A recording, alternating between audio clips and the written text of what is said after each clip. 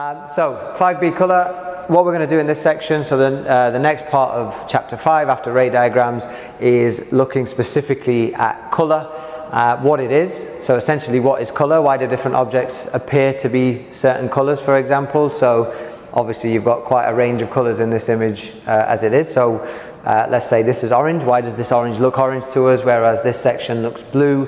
Why is the screen white? How come the pen or the ink itself is black, or what is black as a colour as well? So a little bit about what colour is in general and how it works. Before we get into the colour specifically, there are two things that we need to know as well for this part, which is the two types of reflection that can occur. So we already looked at ray diagrams and how we draw the ray diagrams and what happens to the light or the waves when they cross a boundary or enter a boundary. So we know the law of reflection, because we said the incident angle of light when it enters a boundary is equal to the reflected angle when it leaves the boundary, so it bounces off at the same angle as it entered. But there are actually two specific types of reflection that can take place, and that actually depends on the surface or the type of surface that the light or the waves are entering when the refraction occurs. So the first one is known as diffuse reflection, okay? And diffuse reflection essentially happens on surfaces that are rough. But what you have to be careful of is rough doesn't necessarily mean rough to us as we touch them. So if I actually feel this table, it feels smooth to my hand. So I might say, oh, well, this is not diffuse reflection, then it must be the other type, because this is not a rough surface. But actually, what we're saying is to light, which is an incredibly small, massless wave, if you want, or particle, what this surface might feel like to light is actually quite a rough surface. So if we actually zoomed in on the microscopic scale of this surface, to our hand, it's smooth. But if you really look at it in detail, it may actually be quite a rough surface to light rays that are entering, all right? So to the light waves, most surfaces actually are rough surfaces, okay? So diffuse reflection is actually the most common type of reflection that takes place. Anything that you can see, if you're looking at anything around you, other than very few surfaces, which I'll discuss straight after, is diffuse reflection. And what's happening is, as you see, the blue rays that are coming in, they're coming in nice and parallel, they're even rays, they hit the surface, but you've got different grooves at different points. It's almost like a mountain range of a surface, and as the light hits this part, it can't actually just reflect smoothly off in the same direction. It gets scattered, if you want, in different directions. Okay, and that's because of the structure itself, the surface itself is actually rough to light. Okay, so this is diffuse reflection, where light comes in and gets scattered in multiple directions. Now, this is not a bad thing, actually, because if we think about the applications of diffuse reflection, the fact that you can see so many different objects from so many different angles is the reason that you can see them. Okay, this is the reason, diffuse reflection. So I can see objects on the back wall now, for example, from this direction, but also someone standing over there would look at the wall and also see the same wall from the light that's coming from the ceiling. Now, because it's been scattered in many directions, you can see objects from different directions. But on the other hand, if the reflection were not diffuse reflection, but it was actually specular reflection, which takes place on smooth surfaces, and again, smooth meaning smooth for light, which are mirrors. So one of the most common smooth surfaces where specular reflection takes place are mirrors, which again is a very rare occurrence, or maybe even glass surfaces sometimes. But what you can see here is that the reflection of light is coming in and it's really perfectly reflecting I equals R, incident equals reflected. So it's smooth reflection in and out in the same direction. However, if I wanted to see the object or the light, say if it was coming from this direction, I could only see the object from this direction where the light was coming back, okay? Because there is no scattering of light, so whatever object this was, or whatever object this is, I can't see it over here because the light isn't being reflected that way. It's only being reflected in the same direction as it came in. So in only one direction could I see this object, but because of diffuse reflection, where the light, let's say the object was over here, or the light is coming from over here, but I want to see this object here, then I could see this object over here because some light was scattered in that direction. I could also see the object over here. So again, if I'm looking at something in a room and I can see it but so can that person in that direction, then diffuse reflection is taking place because the light is being scattered, which means I can see it from multiple directions. So it is not necessarily a negative thing, okay? And this one is the most common type. Now what we want to look at in more detail is specifically the color spectrum or the visible spectrum of light. And we know generally that light that we see is white light, and then we've got some objects that are red. You've got red chairs, blue chairs, different colors all over, and then white is obviously the most general color. But if we break that white light down, we've said this already in chapter 4, white light we know is made of different frequencies which each have their own color. So red with the longest wavelength, shortest frequency, or lowest frequency, through orange, yellow, green, blue, indigo, and violet. All right, we've got a few more mixtures in there as well, but the core colors of the visible spectrum: red, orange, yellow, green, blue, indigo, violet. Those are the colors of the visible spectrum. Easy way to remember that, Roy G. Biv, okay, is the most common way nowadays to remember the colors of the visible spectrum. Red, longest wavelength, lowest frequency. Violet has the shortest wavelength, highest frequency. We looked at that when we were looking at refraction through a triangular prism. So these are the colors of the spectrum that we see. Now, why is it then obviously we see white on the screen? If I'm looking at the screen, or the walls are white, how come the wall looks white? So what we need to introduce is a principle known as differential absorption. So white, we know white is made of all the colors of the visible spectrum, okay? If you have red, orange, yellow, green, blue, indigo, violet all together at the same point, then we see that as white light, okay? Now why is this screen, or parts of this screen, white? Why is the wall white? And what that means is all the colors of the spectrum are entering our eye at the same time, which essentially means this wall, this surface, and this area on the screen is emitting, or this wall is reflecting all the colors of the visible spectrum. They are absorbing nothing. So everything is reflected from a white object. Everything is reflected, nothing is absorbed. Why is this orange actually appearing orange? So what must happen here is orange is part of the visible spectrum. The light has shone onto the orange. It's reflected the orange into your eye. So the reason you can see it is because it is entering your eye. So orange is the only color that entered your eye. Where are all the other colors of the visible? Where's red, yellow, green, blue, indigo, violet? They've been absorbed by the orange, assuming that white light was shone onto the orange. Okay? Why is the frog green? Okay, but it has a white stripe. So the frog is green because green is being reflected by the frog, but all the other colors of the visible spectrum are being absorbed. What we're saying here is you've got a blue butterfly. It's blue because it's reflecting the blue into your eye and it's absorbing all the other colors. Let's take a look at, they've got white spots around it. So white, we know, reflects all colors. So they're reflecting all the color and absorbing nothing. But then black is obviously, there is no color.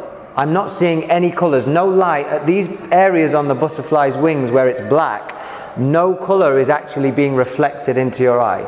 So what's happened is all of the color has been absorbed. So black is not a color. Black is not a color of light that enters your eye. Black is just simply an absence of light. So if you see a section where no light is being reflected into your eye, or where everything's been absorbed, then you see that as black, okay? So each different object is reflecting certain colors that you see and absorbing different colors. That is known as differential absorption. So a differential absorption is defined as essentially objects that appear the color that they are will reflect the color that they appear, but they will absorb all the other colors. Okay, and if it's just single colors such as orange, blue, green, then they only reflect the one color and they absorb all the others. All right. The very, very last part of color that we need to be able to know is how filters work. So a filter, essentially, if I held up a filter over the screen and it was red, then you're seeing red. You're only seeing red. What that means is that the filter will only allow the transmission, which means pass through, will only allow the transmission of the color that the filter is. So if we look at this red filter, a red filter will only transmit the color red.